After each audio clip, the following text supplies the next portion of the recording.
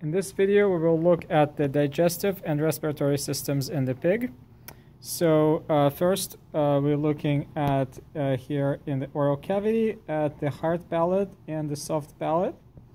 If we focus here with the red pen, you're going to see the epiglottis that is going to close the opening called the glottis. So glottis is going to be right there. Just move the epiglottis away, and that's the glottis there.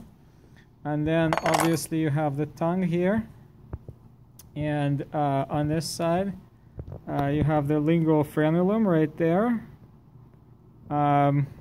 in this pig. So tongue, lingual frenulum, and now we're going to close this mouth here, and we will look at the larynx. And here we have the trachea, and posterior to the trachea is going to be the esophagus right here. So both the trachea and esophagus, as you can see, go down here. And so the trachea actually ends here and splits into main bronchi. So you can see this is the right main bronchus, and you can see it less well, but here's the left main bronchus.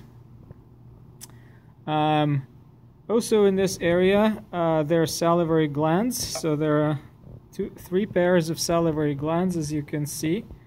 So if we turn the head a little bit to the side like so, we're going to see the parotid gland.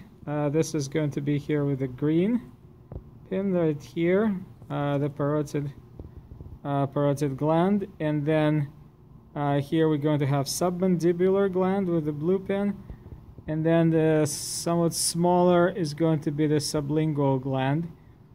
And so notice that this is all paired. So if we look on this side, we also see right here the parotid, the submandibular, and there's sublingual there on this side as well. Now moving here, so obviously the lungs. Notice that the heart is removed. So this is the heart.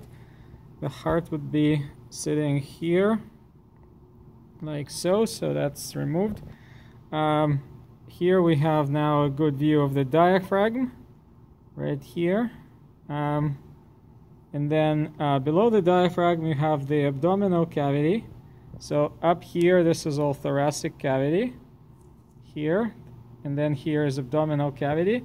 So the large organ here is the liver. So liver has several lobes in the pig.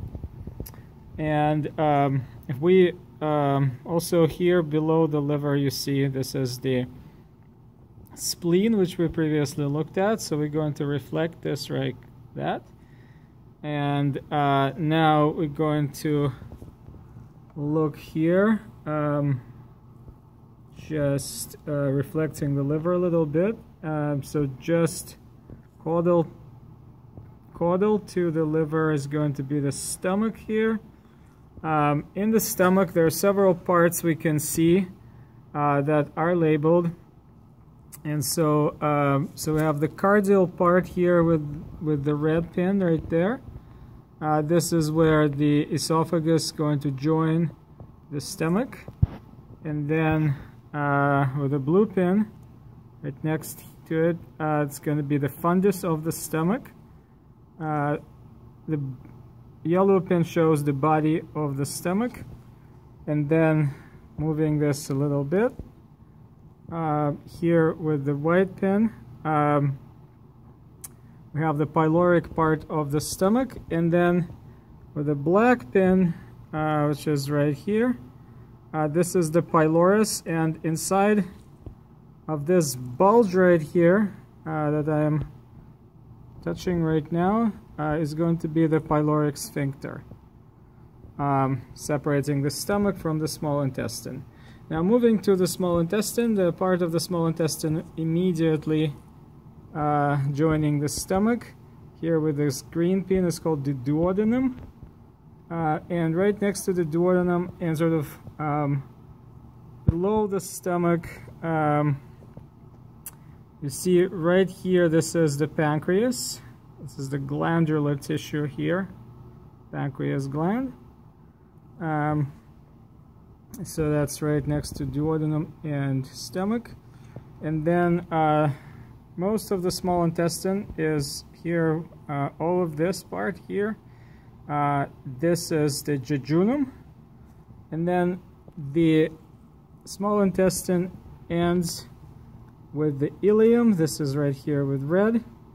And ileum joins the large intestine at the ileocecal valve. You can see here, shown with this blue pin here. So here's ileocecal valve. And so this is inside of a structure of the large intestine that is called the cecum. So this is the cecum of the large intestine is right here. And ileocecal valve is the joining of the small intestine, ileum of the small intestine to the cecum of the large intestine. Then following the cecum, the large intestine continues here. In the pig, this is called the spiral colon of the large intestine. And notice that this will be different in a human, because in humans, large intestine structures is not the same, and we will see that in the model. But in the pig, this is the large intestine called the spiral colon. And then the spiral colon continues to become the rectum. So rectum is shown here with white pin, and that's the way for the fecal masses to go outside into the anus, which we will see right here, right there. Okay. Now, here, right between the lobes and under the liver, we also see right here with this pin, we see the gallbladder, and from the gallbladder, you will notice there is a duct right here. This is the hepatic duct. That then over here you see there is a joining with the hepatic duct that goes from the liver, and then these form the bile duct as they join. Okay, so again, cystic duct, hepatic duct, and then after they join, it's a bile duct. And so just to put this in perspective, because there's some differences between pigs and humans, so here we can see the same structures all in the humans. And so especially for the digestive system, so you can see here the small intestine, you can see the large intestine. So you see in humans, you have three colons. So you have the ascending, transverse, ascending, transverse, and descending colons of the large intestine, and then here's the small intestine. And then so here's the liver. We can actually remove this, and then on this side of the liver, you can see the gallbladder, you can see the hepatic duct, and hepatic duct, cystic duct, and then the bile duct. So here's the stomach. Again, you can see, so there's the stomach, and then here's the pancreas, pancreatic duct. Oops. And so this is the transverse colon that goes like this.